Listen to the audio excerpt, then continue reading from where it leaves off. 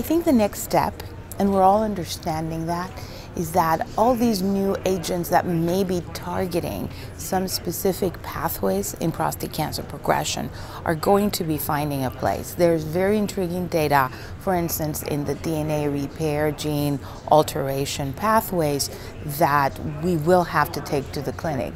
And again, one of the biggest questions is, are we going to do it earlier rather than later? We saw some very interesting data yesterday with that effort being done in breast cancer in the far advanced disease setting. Yes, you see the benefit, but try to think how this benefit will translate in earlier disease where these pathways of progression are more dominant rather than later where we get the accumulation of many different mutations. The landscape, the mutational is very rich.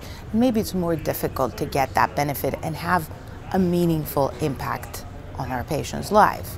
Definitely, there are rules, there are regulations on how we do our clinical research, but we need to look above the horizon here and just shoot for what will be best to improve their lives.